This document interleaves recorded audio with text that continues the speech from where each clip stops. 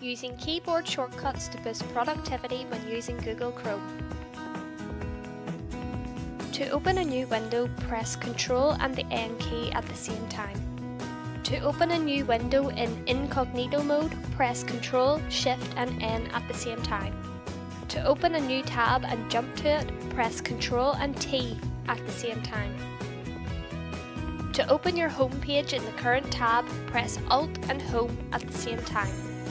To close the current tab, press Ctrl and W or Ctrl and F4 at the same time. To minimize the current window, press Alt, Space and N together. To maximize the current window, press Alt, Space and X together.